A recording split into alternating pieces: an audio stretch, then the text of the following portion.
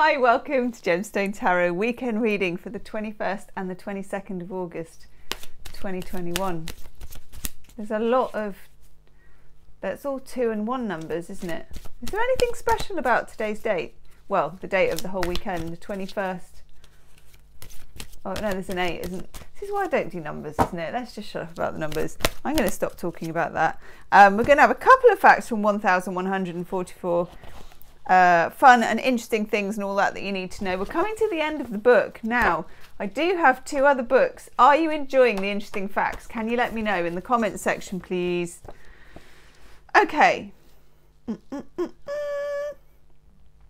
Walt Disney holds the record for the most Oscars won by any one person with a total of 22.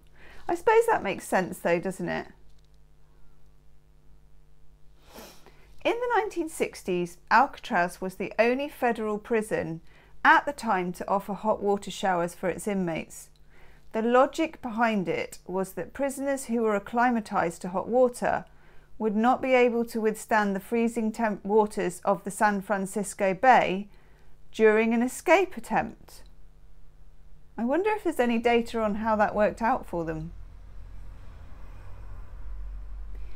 A man called Jonathan Lee Riches, I think, got the Guinness Book of World Records for having filed the highest number of lawsuits in the world, with a total of over 2,600. Oh my God.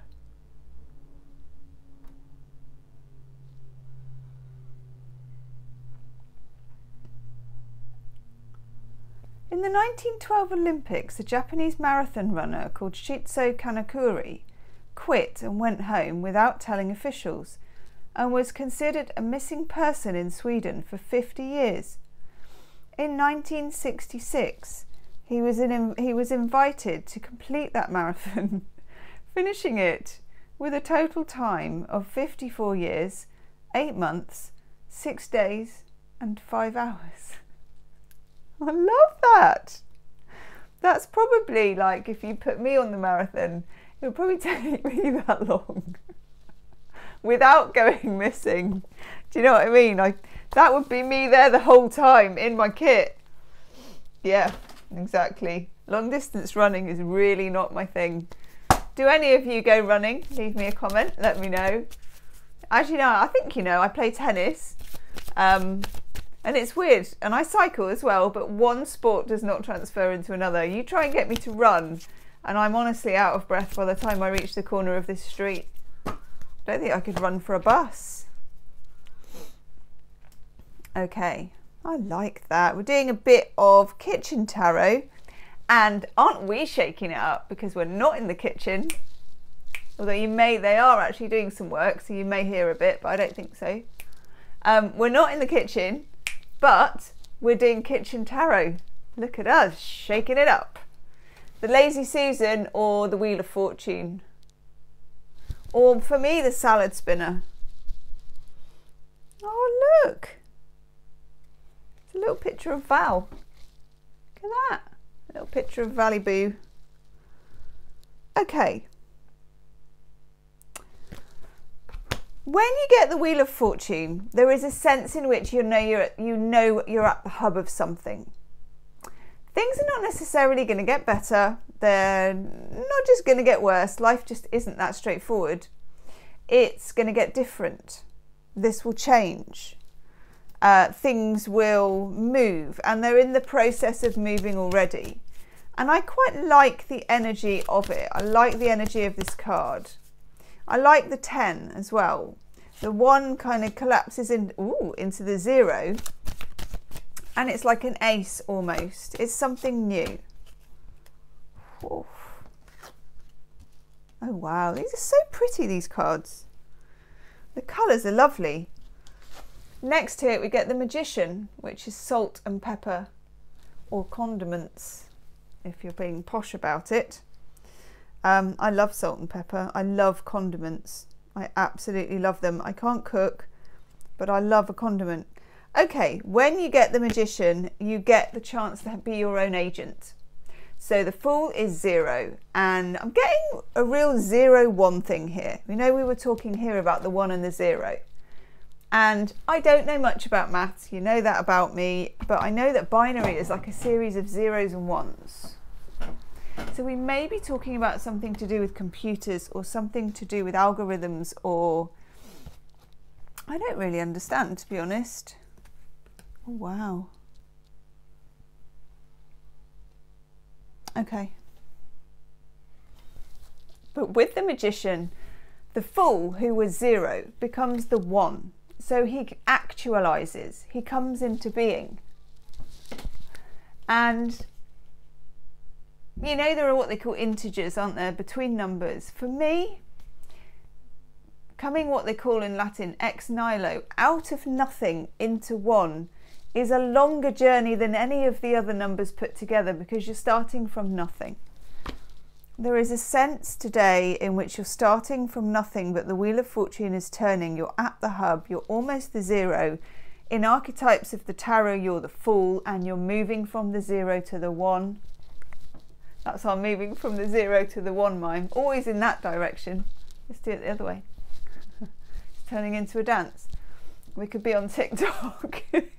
What's this? It's my dance. I am showing in mime and contemporary dance a binary number going from a 0 to a 1. What do you think it is? Come on, let's go. Okay, I don't know why a lasso always gets into my dancing. So we've got the Wheel of Fortune. For me, the Fool is here, even though it's not on the table. The Fool is in the energy of any tarot reading. All of the cards are in the energy of any tarot reading. It's like doing astrology. It's your sun sign does not determine everything. There are bits of all of the signs in your chart. Okay. Predominantly, we're working with magician energy.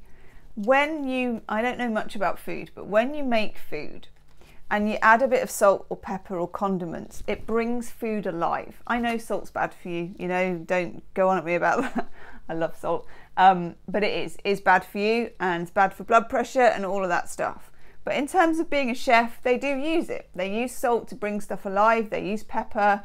There are alternatives and all that stuff. But at the end of the day, a good condiment is magic in food. That's why it's here. This is about moving from the 0 to the 1. It's about starting something from nothing. It could be starting a conversation that you haven't had before. It could be starting a business. It could be starting a thought for a business. It could be anything about moving towards a decision. Okay. How beautiful is this card? The Lovers. Look at that. Cream and sugar. It's really nice. So this is a bit of a cream tea situation. It's also the card of where there's two people, two things, a decision, a choice, some kind of dualism. It feels like you're maybe moving towards making a choice, but you're only in the very beginning part of it. It's quite fundamental. Don't rush the process. You don't need to. Nice. And then we get Temperance, which is the blender. And again, you know, when we have Temperance, someone is playing with the energies. And in blenders, people play with food. I've noticed this because, as you know, I watch a lot of cookery programs, even though I can't cook. And when they want to make something that they're going to put on a fish or in a sauce, they put loads of things like chilies and a bit of salt and garlic and stuff, saffron, I don't know, into a blender, and then they zhuzh it, like maybe some sweet peppers and things, and then they stick it on fish, and it's like, ooh, like a paste. It feels like with Temperance, we get to play a bit with adding a bit of spice to our idea, a bit of condiment to literally to the 0. We're adding, we've got a recipe, this is very kitcheny, and we're adding a bit of sweetness, we're adding a bit of what they call umami, I think, a bit of taste. We're moving it from nothing into something, and I guess that's what you do when you make a meal. And then over here, which one is this? Usually it's written on here somewhere. The Sun. Oh my God, isn't that gorgeous? Mum and apple pie. And can I say, my mum makes a very good rhubarb crumble. I love a rhubarb crumble. The Sun is just a good luck card. It's glorious. It's telling you that what you're moving towards will work out, okay? And for all of you, of course, it's going to be different, but it's wholesome. It's nice. I like it. I like how we move from a 1 to a 10 with that Wheel of Fortune as well. Yes. Bit of cosmic side boob. Here we go. This is like the equivalent oracle card to the Wheel of Fortune, the Fates. This is about surrendering control to a certain extent and allowing the universe to just take you in this particular direction. You become the magician, and when the magician, like as above, so below, you know, when he's doing his staying alive thing, yes, he's guiding, he's the alchemist. But the universe provides the 4 elements that are on the table. He's working with the magic of what he's got. And that's what you're doing here. You're bringing something out. And I suppose it's like bringing flavour out of food. I think we've squeezed every last drop out of that metaphor. Or have we? Leave me a comment. Let me know how it resonates. Have a fun weekend. And I'll see you soon. Namaste.